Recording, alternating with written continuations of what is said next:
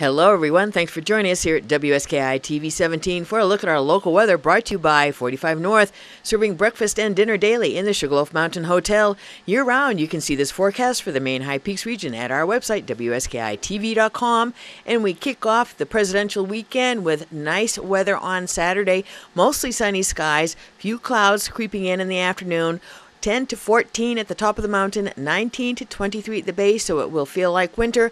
Little bit of a breeze, definitely no issue with any of the lifts, knock on wood. Should be a great day up there, but you will need to dress for wintry temperatures. On Sunday, we'll have flurries to start with, and then clouds will clear and we'll have partly sunny skies by the afternoon. It'll warm up a few degrees, 18 to 22 at the summit on Sunday, 28 to 32 at the base. Winds, once again, not an issue, just a little bit of a breeze at the summit. Should be good to go with all the lifts all weekend.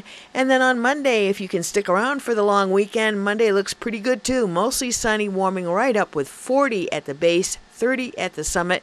Clouds will be on the increase later in the day on Monday. We do expect to have them roll in for Tuesday and Wednesday, maybe even a couple showers on Tuesday. Wouldn't you know it?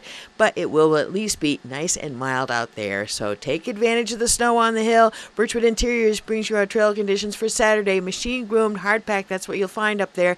83 trails and trail sections are available. 56 will be groomed overnight, including some of our favorites like From the Top, White Nitro, Wedge, Skidder. They'll leave the bumps, but they'll also do around them. And they'll do Comp, Gauge, Hayburner, Kings, Tote, Bridle Chain, Timberline, Spillway Sluice, Go-Go Line, Lower Winters Way, and all of the base area trails, Candyside Pipeline, and all those around the 3S chair lifts.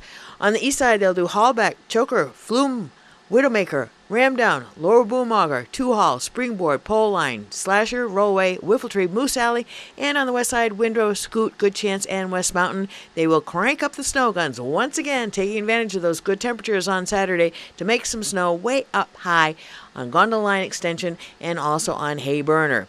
Snubber good to go 8 o'clock on the weekends, Sawduster and Skidway at 8:30, and the Moose Collator at 9 o'clock. Both sides of Double Runner also 8:30 start on the weekend.